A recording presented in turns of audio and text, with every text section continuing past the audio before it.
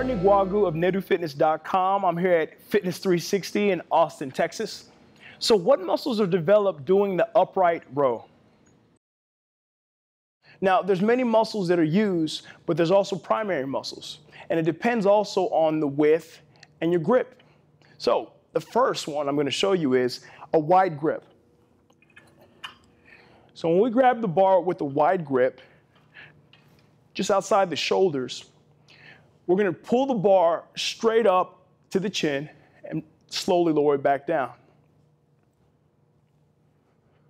Now, in doing this exercise with this wide grip, we're primarily using all three heads of the shoulder. The shoulder is composed of three heads: the anterior, posterior, and the middle portion. If you want to really develop your shoulders, try including this upright row with the wide grip. Now, with a narrow grip, you primarily use your trapezius muscle. It's that kite-shaped muscle towards the back, kind of right here on the sides, as you see.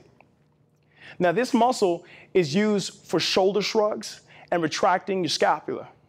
So with the narrow grip, just inside the shoulders, I'm going to draw my elbows to the sky and bring the bar up towards my chin, and I'm slowly going to lower it down. Up again, and slowly lower it down. Generally, I'll go for about 3 sets of 10 repetitions. Again, it's depending on if you want to go for endurance or strength training. With strength training, you want to go for about 8 to 10 reps. More endurance, then 12 to 15 reps with the same type of sets. Up again and down.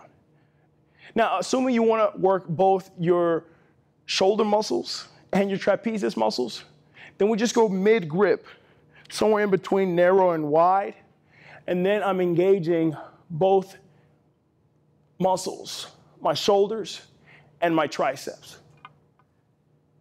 Good. Inhale coming up, slowly lower it down. And those are the muscles developed doing the upright row.